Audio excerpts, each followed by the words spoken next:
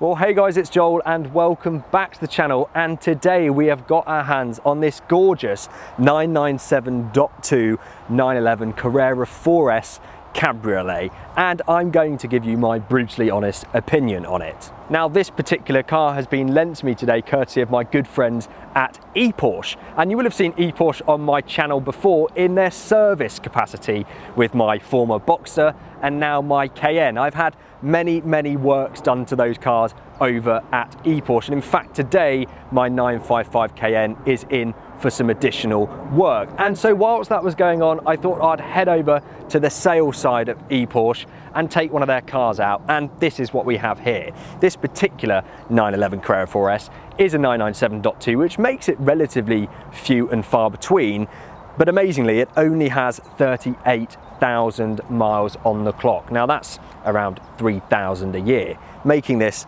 a gorgeous example. So in the interest of transparency, I must admit to you that this will be my first 997 driving experience. I have passengered in a 997.2 turbo, but never actually driven one of the models, and I've had plenty of experiences in 996, in 991 and 992 thanks to my friends at Porsche UK. So this will be really interesting for me to work out where the 997 sort of fits into it all. And as mentioned, this is a facelift or .2 4S Cabriolet, making it a particularly interesting model to start with.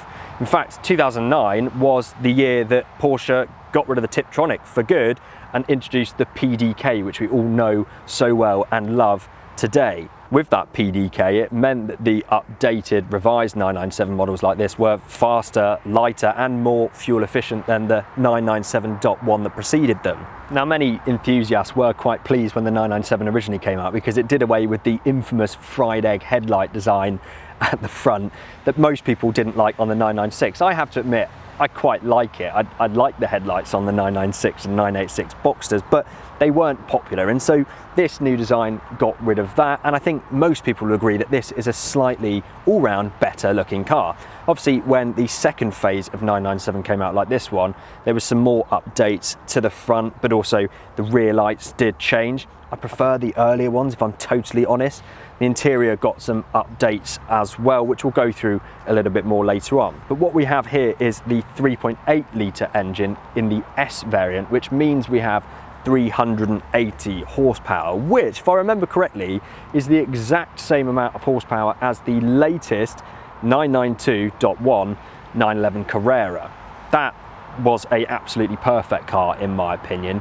I did actually film a brutally honest review with that car, and 380 horsepower was just spot on, and so I'm hoping this will feel much the same. If you do want to see my review with the 992 Carrera, then you can click up on the top right hand side of the screen now. But this 380 horsepower Cabriolet, it should be absolutely fantastic. Looking around the car, I would admit that I've not found a bad angle. It's pretty beautiful from every single place you look at it. The other thing that's immediately noticeable when you stand next to a 997 is its size, and the fact that it is still so almost dainty, very small.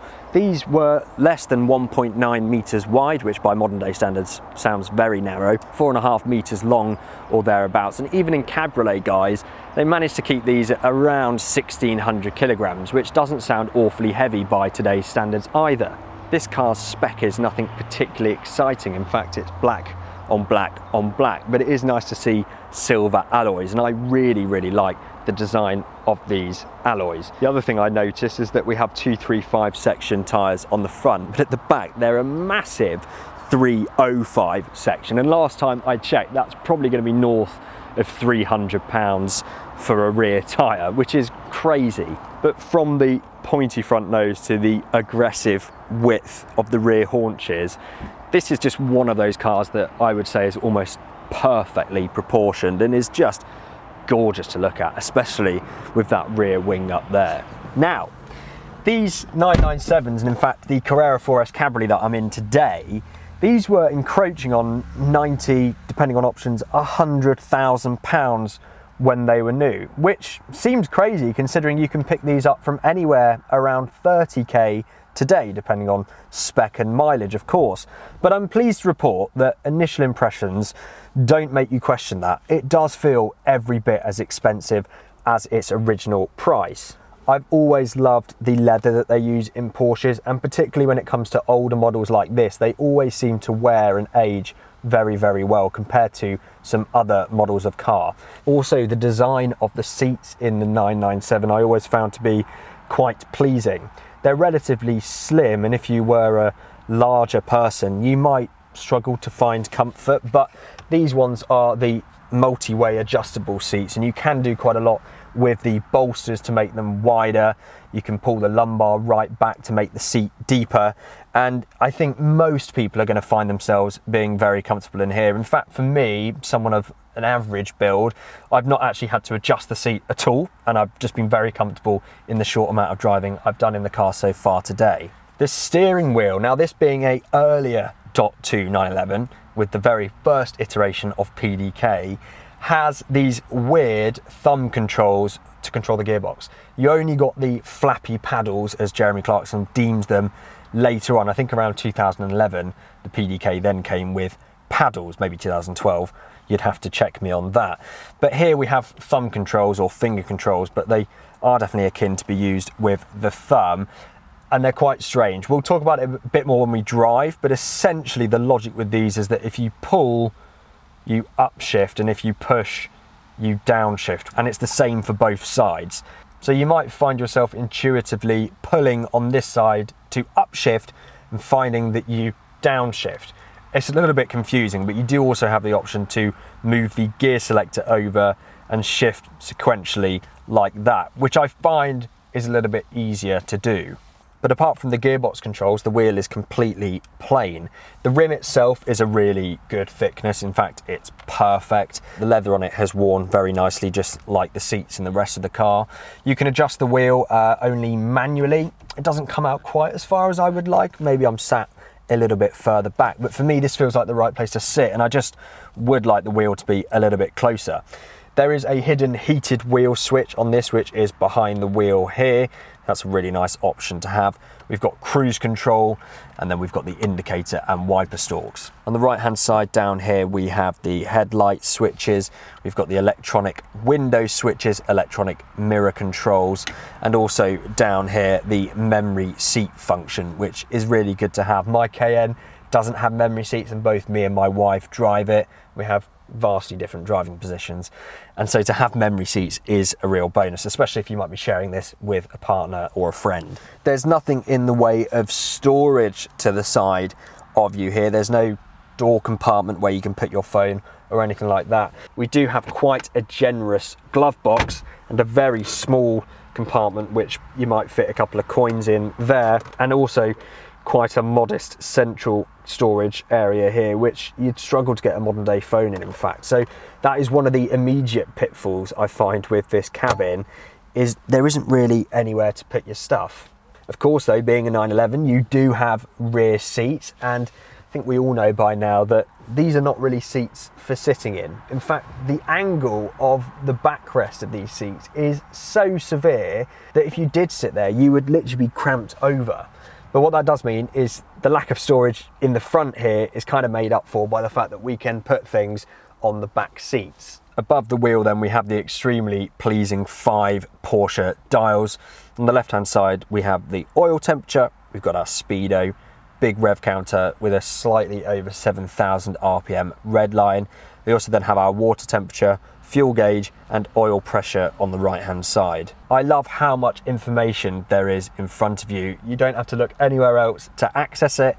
It is right there, everything you're going to need to know when you're driving the car. You can see it at all times. I love it. And then we have the chrono pack on this particular car. Gorgeous leather stitching in fantastic condition on the dash, and an upgraded Pioneer head unit in this particular car. So I can't really go through and look at the original features, but we can have a little bit of a look at what this particular unit does. So I don't believe this unit has Apple CarPlay, but it does have a navigation integrated, which is quite up to date. And also we now have the ability to stream music from our phone, which I think as standard wasn't something you could do with these. Correct me if I'm wrong. but also USB connectivity as well. It's a fairly nice screen and it fits into the original fascia very well. It doesn't look too aftermarket, so it gets a pass from me. Below the screen then, we have some controls. We have heated seats, which is always nice to have. Wasn't a given on these, despite paying almost 100 grand. Heated seats were still an option, so do be careful if you're in the market for one, because heated seats may not be as standard, and they might be missing. And from what I've heard, they're not always possible to retrofit officially from Porsche, so do bear that in mind. But the buttons themselves feel very well made, and again, remember how old this car is. Despite that, they still feel brand new. Heated front and rear screens, and a temperature control and fan control for the air conditioning, which still blows ice cold, which is really nice. We can set that to auto and control exactly where it's going. None of this fancy integrated screen stuff. We have buttons for our air conditioning, which is really, really nice. Below we have PSM off, which is our traction control, so we can turn that off with the touch of a button again. Have a button here to control our spoiler at the back, which as you can see, I've put up manually because I just like the way it looks. Then have a button to control the suspension. We can put it into a slightly firmer setup, Sport Plus and Sport, which we can talk a little bit more about what they do as we drive the car. Then we have the PDK shifter itself. This is the same as the later models that got the flappy paddles. It's just we have the thumb controls, but this is a really nice feeling shifter actually. It feels very expensive. And yeah, we have the ability, like I said, to flick it across into manual and shift the gears that way. And that's about it. Obviously, this being the Cabriolet, we are a convertible and we have the buttons for controlling that down here. Now what we're going to do is get the roof off for the drive, because that's the only way to experience a Cabriolet, isn't it? But quickly I should just touch on the storage in the front. Of course the engine is in the back with it being a 911, so we only have a front boot, and it's a pretty good, probably average size of a car in this sort of class. You could get a cabin bag and maybe a soft bag in there, or you could squeeze 2 or 3 soft bags in there if you didn't have a suitcase. It's going to be fine for a weekend away with the wife, maybe a little bit longer if you're on your own. But do remember, because it's an 911, you have the rear seats, and let's assume you're not going to be carrying passengers. You can get an additional couple of bags and a rucksack back there too. So you're not really going to have any problems if you do plan on using this on longer adventures. Also, fantastic cup holder design for you and your passenger here. Again, just feels so well made, and these are so well designed because you can adjust them and extend them for larger cups, and they stow away like so. When you're buying one of these, do check that they're still working, because they can get sticky and they can break, and I'd imagine they're a little bit of a pain and quite expensive to fix.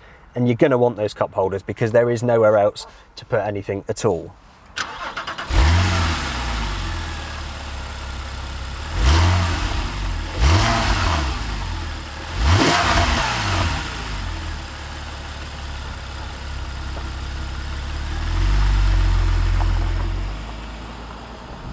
Okay, so out in the Carrera 4S then, and it's just turned July and we're in the UK. No prizes for working out what's just happened. It's just started absolutely tipping it down, but I'm still confident we'll be able to get the roof down in just a little bit. So initially then, the car is very comfortable. It's quite a noisy car. I think that's largely helped by the fact we have these massive tyres, but also we're of course in a Cabriolet. The ride quality feels immediately Porsche. It's firm, but it's very steady, and the car doesn't get upset by imperfections in the road. It deals with them very well.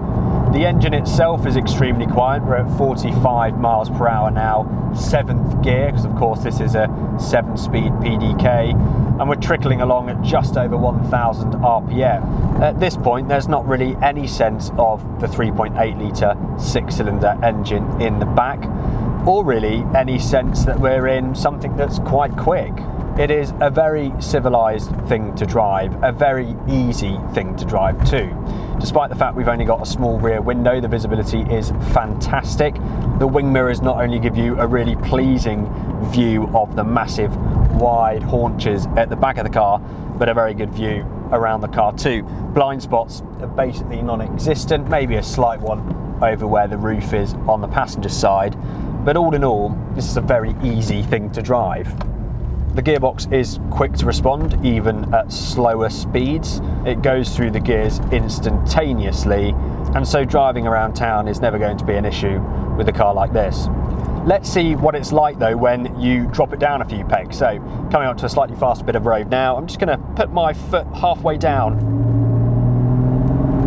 and it's stayed in 4th gear, and there's a lovely amount of torque there. I think it's only around 300 pounds-feet of torque.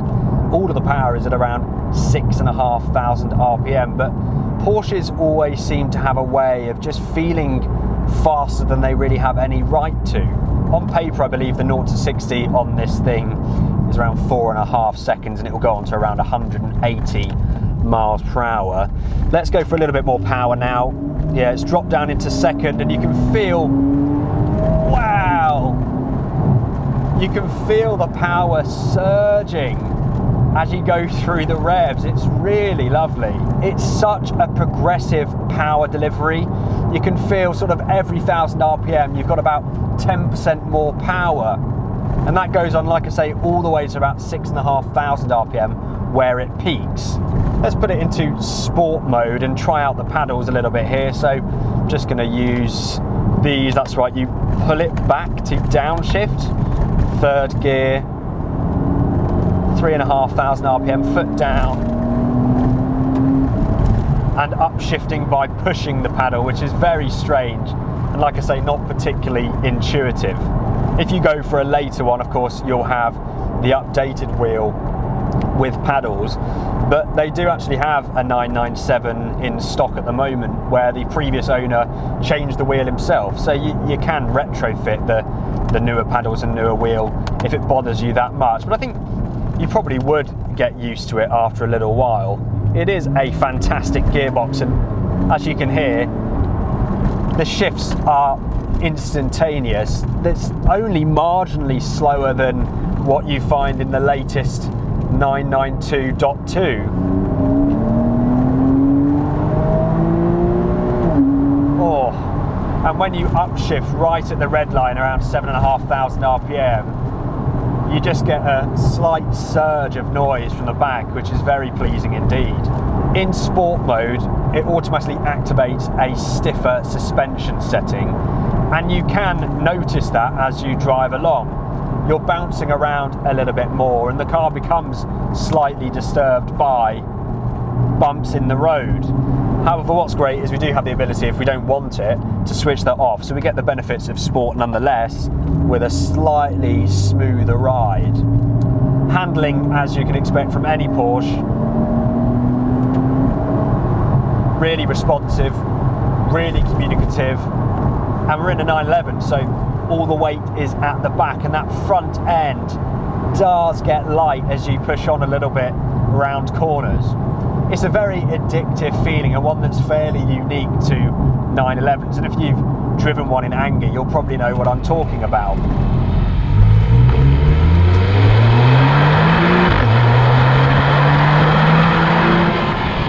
So there we go, we've gone from 0 all the way to 3rd gear, and we've just hit about 65 miles per hour. So what's great is that you can use it all without doing anything silly. If you were to do that in the latest 911 Turbo S, you'd be at over 110 miles per hour if you just did a pull like that. But although it's fast enough to give you a great kick, you can still experience it without breaking the speed limit, which is just so important these days if you intend on driving these cars on the road. Brakes feel really reassuring, and you do feel very much like you're in control. What I will say is that the 997 feels much more like a evolution of the 996, whereas if you're to step into a 991, it feels like an entirely different car. It feels much more grown up. The 997 is probably for someone that wants a slightly more raw driving experience. If you're looking for something more in the lines of comfort and daily usability, not that there's any issues with this for that, then the 991 has quite a noticeable difference when it comes to levels of refinement. This does very much feel like an evolution of the 996, almost like a facelift plus of the 996. And actually, I am going to be driving a 996 Carrera 4S next week. So if you're interested in seeing that, make sure you subscribe to the channel. As you can see, the wipers are going slightly less frantically now, and it seems like the rain has pretty much stopped. So I'm a Britishman. I'm going to take my chances and I'm going to put the roof down. Now let's see if I can do that actually whilst we're driving. I'm not sure if you can on this car, but we'll find out. Doing 17 miles an hour and nothing is happening. I was doing it the wrong way. Haha! Roof's going down. That was quite quick actually. That probably took no more than 15 seconds.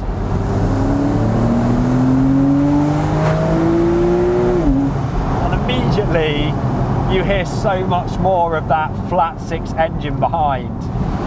That front end does go light under load into corners. If you're not watching it, this car could definitely bite.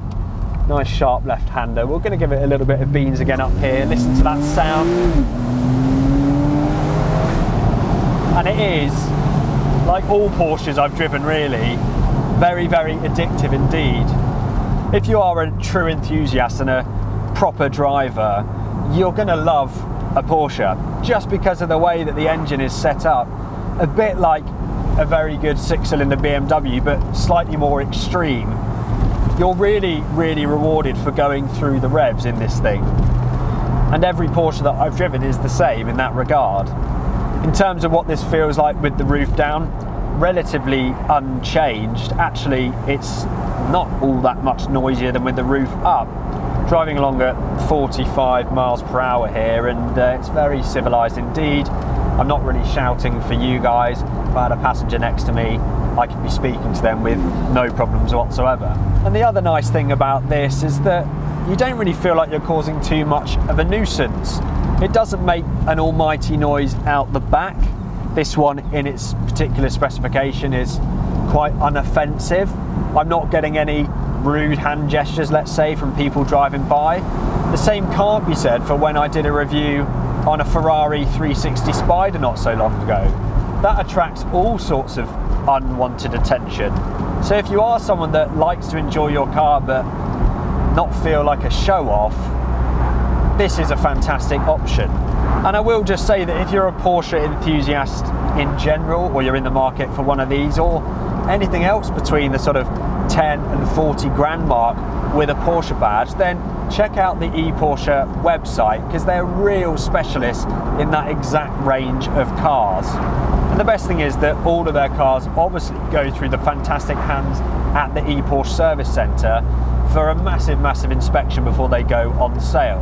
And I will admit that this particular car doesn't drive like its age. It feels, I mean, complete cliche, but it feels brand new. It does feel wonderful. The steering is dead on straight, the tracking is perfect, and handling razor sharp.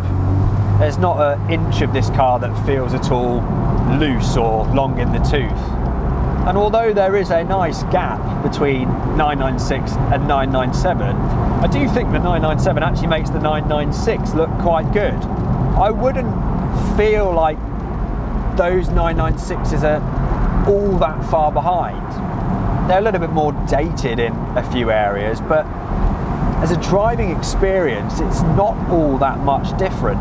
Whereas when you jump in a 991, there's a much more tangible and noticeable difference there. And so maybe I would say the 997 is in a slight null zone where they're still commanding such values that a 991, a higher mileage example, might not be totally out of reach, but they're still quite a lot more than an equivalent 996. So it makes the 996 look quite attractive, but it also makes the 991 look quite attractive because they are quite a big step ahead of this, but not a massive jump in price range, if that makes sense. You know, I really don't have many complaints at all. At times it's a little bit fidgety, maybe ever so slightly rattly, especially with the roof up, but right now, I mean, cruising along, so civilized, it's really quite lovely. And that power plant is just sublime. I must sound like a broken record because I do talk about this an awful lot in my reviews, but I think it's so important, especially with the way things are these days, that it's just not too fast, this thing. It's totally fast enough for you to have a giggle every now and then, but you'd actually be a bit stupid if you managed to get yourself in a lot of trouble driving this thing. You'd have to be through the floor on the throttle pedal for a long time to break any laws. And I think that's just fantastic because it's so obtainable, all the power. And at 50, 60 miles an hour on a country road, you can feel the front end going light. You can feel the car moving around a bit. And in something more modern or more powerful, 500 plus horsepower, you've got to be going 100 miles an hour to start experiencing that because of the insane levels of grip. And this is just a really nice sweet spot. So examples like this one can reach anywhere up to around £40,000, but you can get earlier 997s, higher mileage examples for well within the £20,000 budget. And I think at that point, it's certainly exquisite value for money.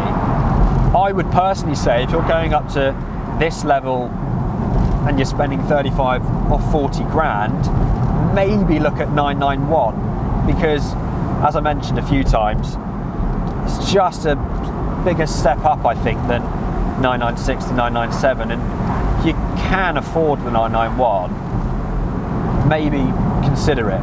But that's not to deter you from a 997, because as I mentioned earlier, I still think these are probably one of the most pretty 911 generations ever. Okay, you can go back and argue that the 993 was very pretty, and it is drop dead gorgeous, but I think the 997 for me is just perfectly proportioned, especially a wide body like this or even the turbo.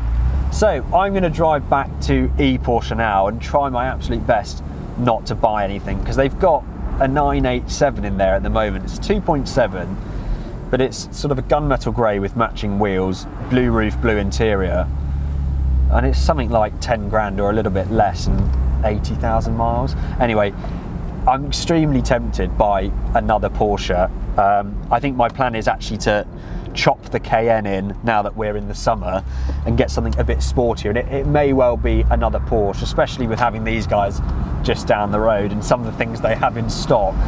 It's very, very dangerous indeed. In fact, I've not had as much time to film this review as I'd planned for, because I was chatting with John at Porsche for a good 2 hours about Porsches before I came out.